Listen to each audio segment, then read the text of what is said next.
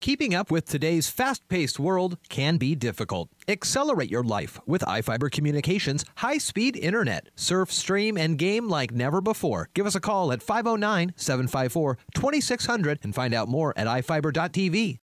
Washington's chief wildlife official says he agrees with the federal plan to remove gray wolves in the state from the endangered species list. Department of Fish and Wildlife Director Kelly Susswind wrote a letter to the U.S. Fish and Wildlife Service, saying his office, quote, is well prepared to be the management authority for wolves statewide and would be pleased to see limited federal resources directed to other species still critically in need. The gray wolf population has grown quickly since it was first redocumented in 2008, almost 100 years after disappearing from Washington due to hunting, poaching, and loss of habitat. With that success in mind, the Trump administration announced in March it wanted to remove Endangered Species Act protections for the wolf throughout the lower 48 states.